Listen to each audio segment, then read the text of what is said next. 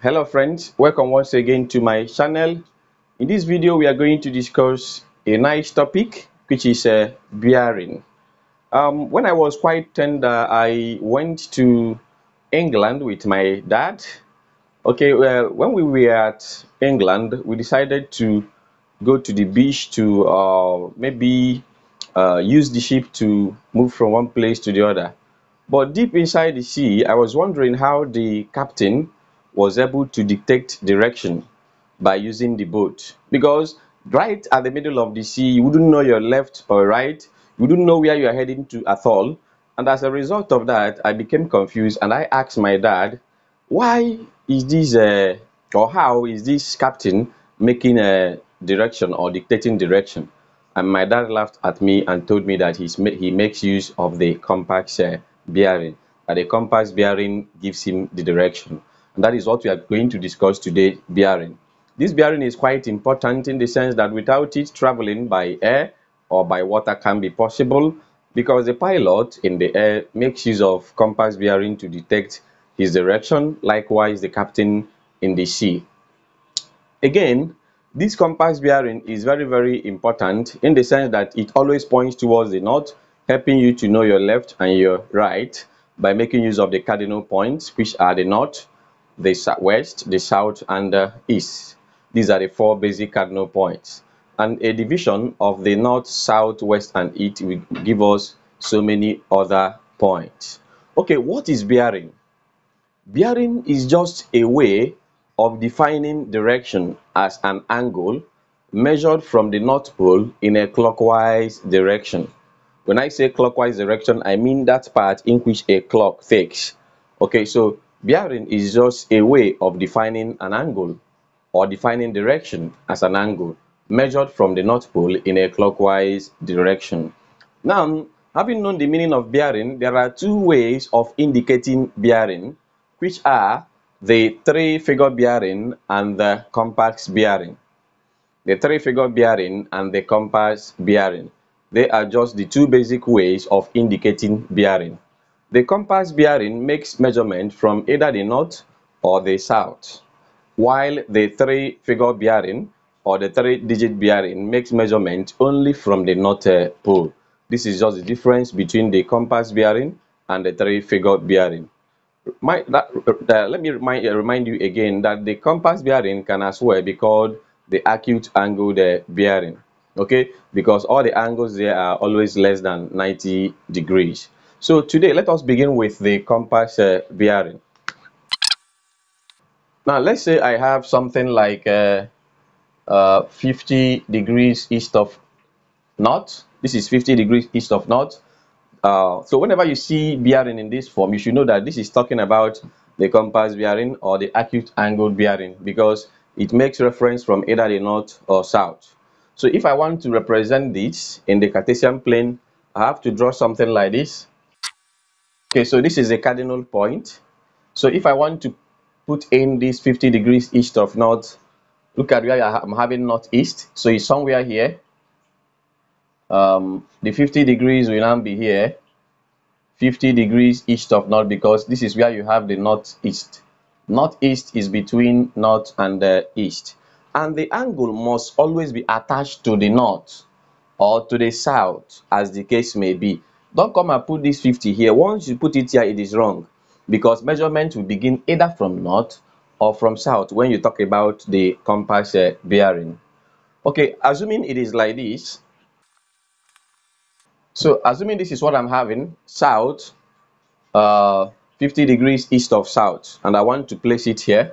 So this, look at where you have southeast here, south and east, so it's somewhere here. And remember, you have to make the angle to be attached here, 50 degrees, because this is your south east.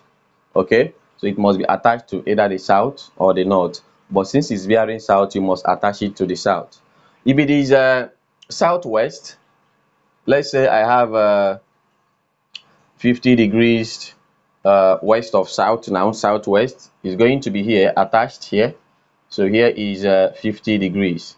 If it is northwest, I will put the 50 degrees here, 50 degrees. So it must be attached to either the north or south when you talk about the compass bearing. Okay, so let's go for the three-figure bearing or three-digit bearing. For the three-figure bearing, we don't have something like north, east, south, west, and all that. The bearing is given in 3 digits. Okay, let's say you can have 0, 6, 60 degrees. So if you want to write 60 degrees, don't just come and write 60, attach 0 there because it is made in 3 digits. You can have 120 degrees. You can have 240 degrees. You can have 330 degrees. So now, assuming I'm having all these things and I want to place them in the three-figure bearing in a diagram. Look at what you have. This is north, this is south, this is west, and this is east. So I'm having 60 degrees here. 60 degrees, you start from the north to turn when you talk about the three-figure bearing. All movements must begin from the north. And you know that this is a circle. That is one thing you need to know. This is a circle. And the sum of angles in a circle is 360 degrees. And this is 360 degrees is divided into four quadrants. And when you divide 360 by 4 equal parts, we are getting 90 degrees. This is to tell you that each of the quadrants here is 90 degrees. Hence, here is 90, here is 90, and 90 plus 90 is 180, plus 90, 270, plus 90, you get 360 degrees. So for 60 degrees, it's going to be somewhere here because 60 has not reached 90. If I turn to touch this line, this is at 90 degrees. So 60 must be somewhere here. So this 60 degrees will be written as 060 degrees. I've plotted the first one, 60 degrees. Okay. So if I want to plot the second one now, let me clean up here. For the second one, where I have 120 degrees, okay, 120 degrees, I must begin from the north also. If I turn and touch here, this is 90, but 90 is not yet up to 120. I will turn a bit here and stop. I'm stopping here because if I turn and touch this line, that is 180 degrees. 90 plus 90 is 180, which is more than 120 I'm talking about. So since here is 90, I will now ask myself, what will I add to this 90 so that it will be equal to this 120 that I'm looking for? Of course, it is 30 degrees. Okay? Of course, it is 30 degrees. Or you say, since you have 90 here, 120 minus 90 will give you 30. So this is this 30 degrees, 90 and 30, 120. Okay? So you see how, so this pattern I've broken down here is very, very important when we come into the conversion of three-digit bearing to compass bearing. Okay, so, or if you don't want it that way, you can clean all of them and just write 120 degrees. Okay, so for the third, this is 240 degrees, so you turn 90, 90 is 180, 240 is somewhere here. So I'll remove 180 from here is 90, here is 90, which is 180. So 240 minus that 180 will give me 60 degrees. Okay, because 90 degrees plus another 90 degrees plus 60 degrees will give me 240 degrees. The same thing applies here. If I'm looking for 330, it must fall in the fourth quadrant as usual. Okay, now let us see the relationship that exists between the compass bearing and the three-digit bearing.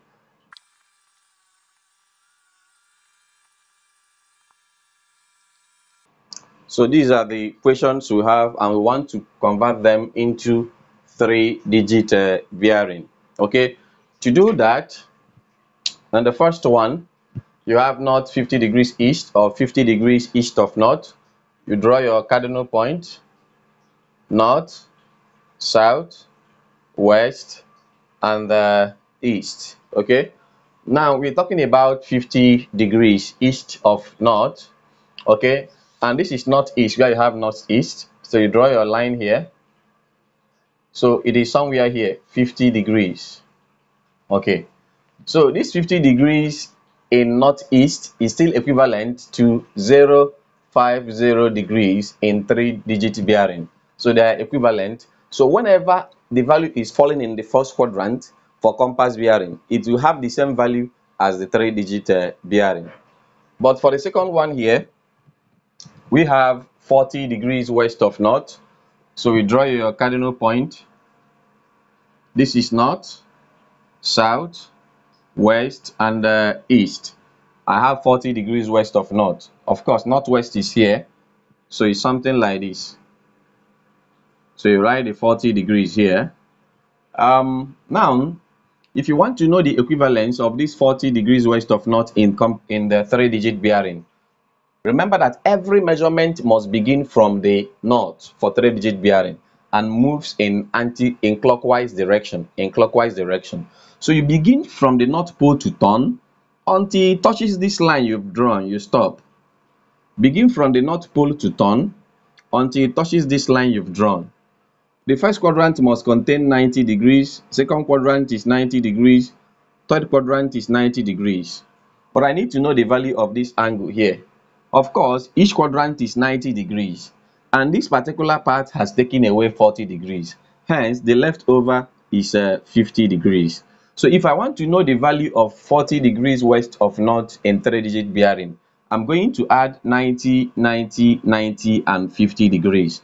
So it's going to be 90 degrees plus 90 degrees plus 90 degrees, then plus 50 degrees. 90 plus 90 is 180, plus 90 is 270, and 270 plus 50 will give us 320 degrees. So the answer is 320 degrees in 3-digit bearing. So this and this are equivalent. So let's go for the third. Okay, for the third one, we have 30 degrees east of south. So we draw a straight line. North, south, west, and the east. Southeast is somewhere here. This is southeast, so you draw the line here. And the angle must be attached to the south for the compass bearing, 30 degrees. So I will begin from the north pole to turn. If I want to know the equivalence in 3-digit bearing, I must begin from the north pole and turn until it touches this line. I will now stop. Okay, the first quadrant contains 90 degrees.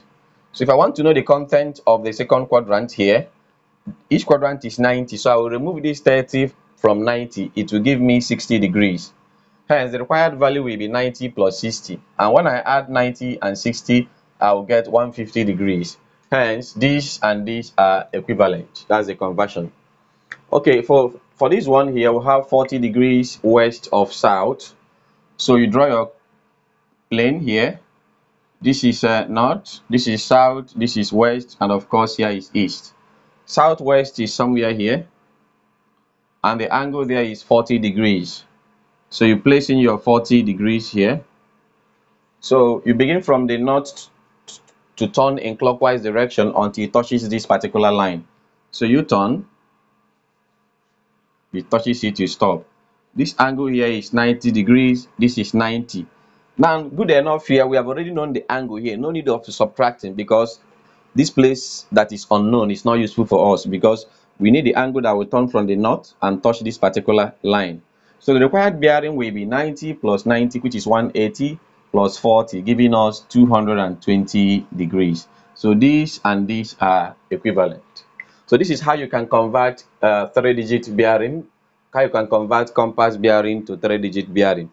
Now let us summarize on how we can convert the 3-digit bearing into the compass bearing.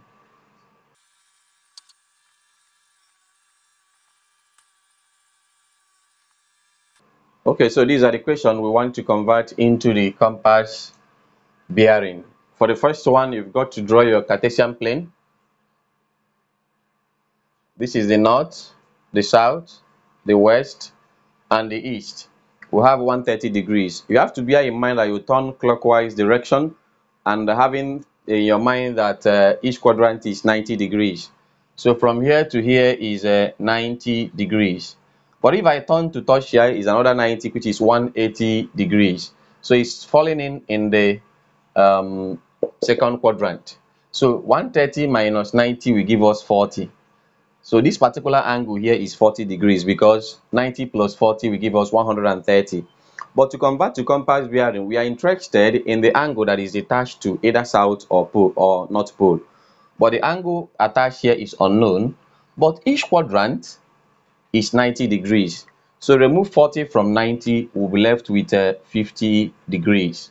Hence, the answer will now be 50 degrees east of south.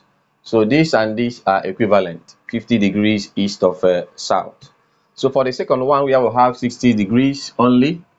You just draw your Cartesian plane, the north, the east, the south, the west. 60 degrees must be in the first quadrant here, because it's not up to 90. If it's not up to 90 to talk of entering into a second quadrant. So here is 0, 60 degrees. And where is it located? It's located between north and the east. Hence, you call it 60 degrees east of north. So these and these are the same thing. Whenever it falls in the first quadrant, they have the same value. Okay. So for the third one, we'll have 235 degrees. So you've got to draw this, the north, the south, the west, and the east. Begin to turn from the north until it makes 235 degrees. From here to here is 90. Another 90 will give us 180 degrees. But if I touch here, it's 270 more than 235. So it's somewhere here. Okay. So since the two we've got is 180, you now say 235 minus 180. This will give us around 55 degrees. Okay, and automatically this 55 degrees is attached to the south and it is under southwest. So the answer is now south 55 degrees west. That's just the answer to this. So for the last one, which is 320 degrees, you draw your cardinal point, the north, the south, the west, and the east. You begin to turn from the north pole in clockwise direction. This is 90 degrees, another 90 degrees, another 90 degrees. 90, 90, 90 is 270. Not yet 320 degrees. So it's falling in somewhere here. So since we are at 270, we now say 320 minus 270 should be around 50 degrees. But we are interested in the angle that is attached to the north.